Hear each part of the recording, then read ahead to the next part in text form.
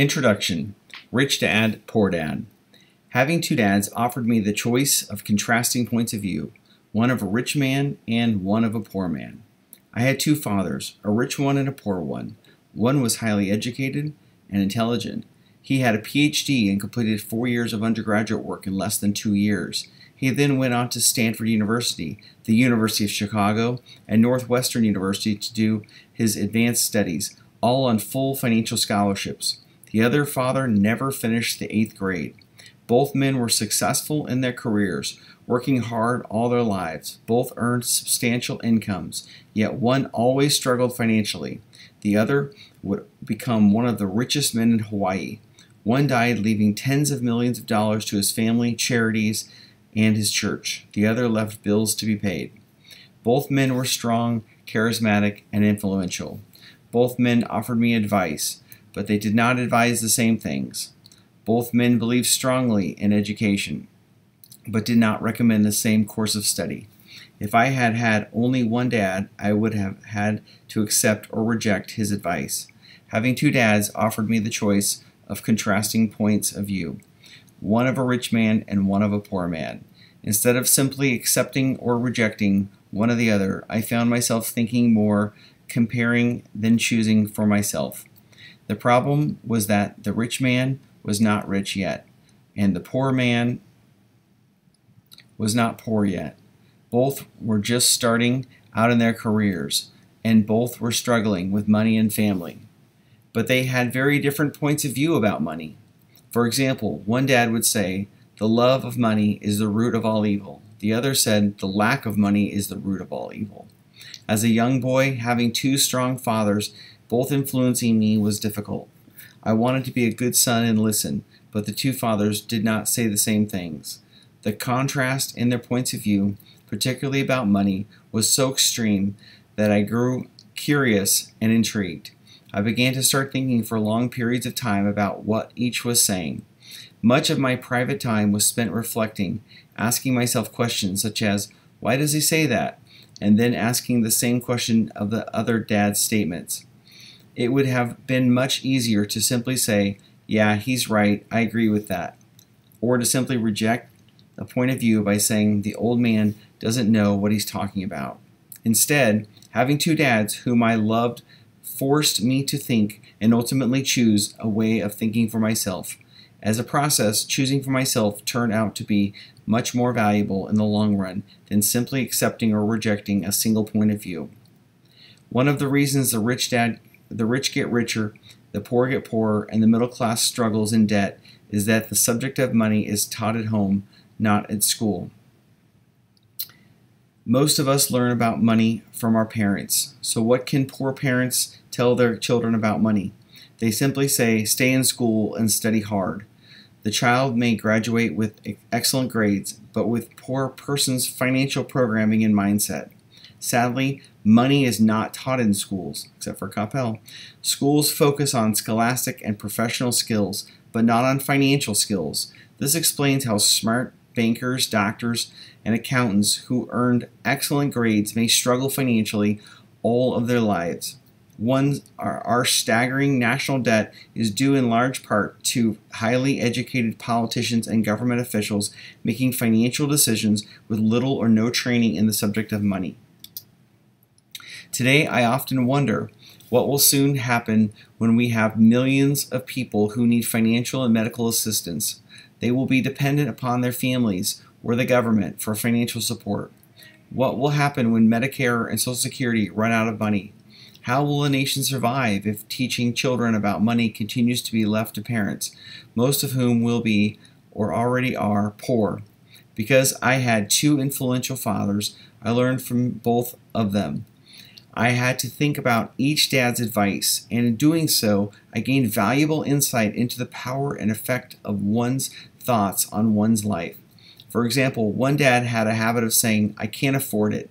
The other dad forbade those words to be used. He insisted I ask, "How can I afford it?" One is a statement and the other is a question. One lets you off the hook and the other forces you to think. My soon-to-be rich dad would explain that by automatically saying words, "I can't afford it," your brain stops working. By asking the question, how can I afford it, your brain is put to work. He did not mean that you should buy everything you want. He was fanatical about exercising your mind, the most powerful computer in the world. He'd say, my brain gets stronger every day because I exercise it. The stronger it gets, the more money I make. He believed that automatically saying I can't afford it was a sign of mental laziness. Although both dads worked hard, I noticed that one dad had a habit of putting his brain to sleep when it came to finances, and the other had a habit of exercising his brain. The long-term result was that one dad grew stronger financially and the other grew weaker. It was not much different from a person who goes to the gym to exercise on a regular basis versus someone who sits on the couch watching television. Proper physical exercise increases your chances for health, and proper mental exercises increases your chances for wealth. My two dads had opposing attitudes, and that affected the way they thought. One dad thought that the rich should pay more in taxes to take care of the less fortunate. The other said taxes punish those who produce and reward those who don't produce. One dad recommended study hard so you can find a good company to work for. The other recommended study hard so you can find a good company to buy. One dad said the reason I'm not rich is because I have kids. I have you kids. The other said the reason I must be rich is because I have you kids. One encouraged talking about money and business at the dinner table, while the other forbade the subject of money to be discussed over a meal. One said when it comes to money, play it safe. Don't take risks. The other said learn to manage risk. One believed our home is our largest investment and our greatest asset. The other believed my house is a liability, and if your house is your largest investment, you're in trouble. Both dads paid their bills on time, yet one paid his bills first while the other paid his bills last. One dad believed in a company or the government taking care of you and your needs. He was always concerned about pay raises, retirement plans, medical benefits, sick leave, vacation days, and other perks. He was impressed with two of his uncles who joined the military and earned a retirement and entitlement package for life after 20 years of active service. He loved the idea of medical benefits and PX privileges the military provided its retirees. He also loved the tenure system available through the university. The idea of job protection for life and job benefits seemed more important at times than the job. He would often say, I've worked hard for the government, and I'm entitled to these benefits. The other believed in total financial self-reliance. He spoke out against entitlement mentality and how it created weak and financial needy people. He was emphatic about being financial competent. One dad struggled to save a few dollars. The other created investments. One dad taught me how to write an impressive resume so I could find a good job. The other taught me how to write strong business and financial plans so I could create jobs. Being a part of two strong dads allowed me the luxury of observing the effects different thoughts have on one's life. I noticed that people really do shape their lives through their thoughts. For example, my poor dad always said, I'll never be rich, and that prophecy became reality. My rich dad, on the other hand, always referred to himself as rich. He would say things like, I'm a rich man, and rich people don't do this. Even when he was flat broke, after a major financial setback, he continued to refer to himself as a rich man. He would cover himself by saying, there is a difference between being poor and being broke. Broke is temporary, poor is eternal. My poor dad would say, I'm not interested in money, or money doesn't matter. My rich dad always said, money is power. The power of our thoughts may never be measured or appreciated, but it became obvious to me as a young boy that it was important to be aware of my thoughts and how I expressed myself. I noticed that my poor dad was poor, not because of the amount of money he earned, which was significant, but because of his thoughts and actions. As a young boy, having two fathers, I became acutely aware of being careful about which thoughts I chose to adopt as my own. Should I listen to my rich dad or to my poor dad? Although both men had tremendous respect for education and learning, they disagreed about what they thought was important to learn.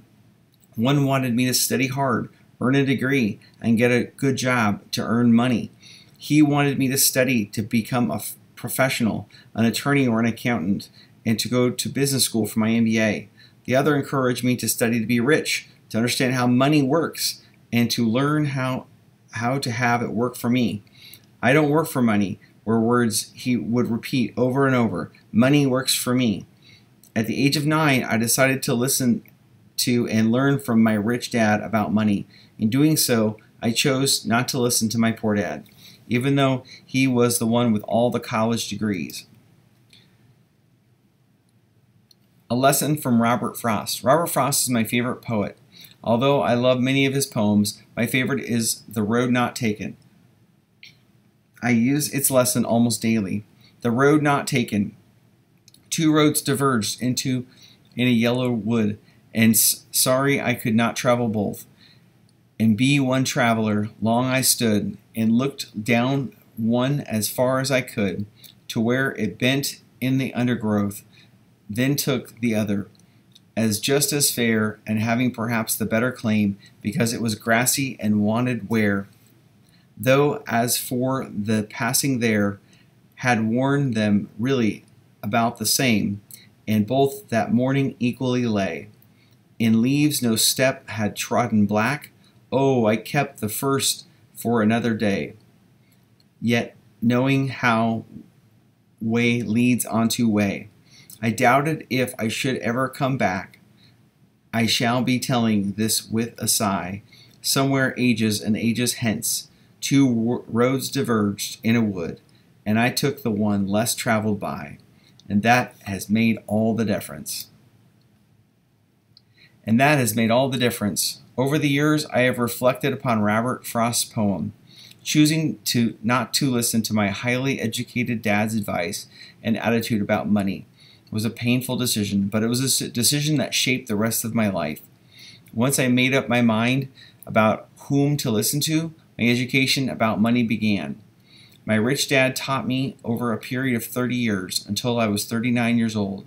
He stopped once he realized that I knew and fully understood what he had been trying to drum into my often thick skull. Money is one form of power, but what is more powerful is financial education. Money comes and goes, but if you have education about how money works, you gain power over it and can begin building wealth. The reason positive thinking alone does not work is because most people went to school and never learned how money works, so they spend their lives working for money. Because I was only 9 years old when I started, the lessons my rich dad taught me were simple, and when it was all said and done, there were only 6 main lessons repeated over 30 years. This book is about those 6 lessons. Simply put as simply as possible, just as simply as my rich dad put forth those lessons to me. The lessons are meant not to be answers, but guideposts that will assist you and your children to grow wealthier, no matter what happens in a world of increasing change and uncertainty.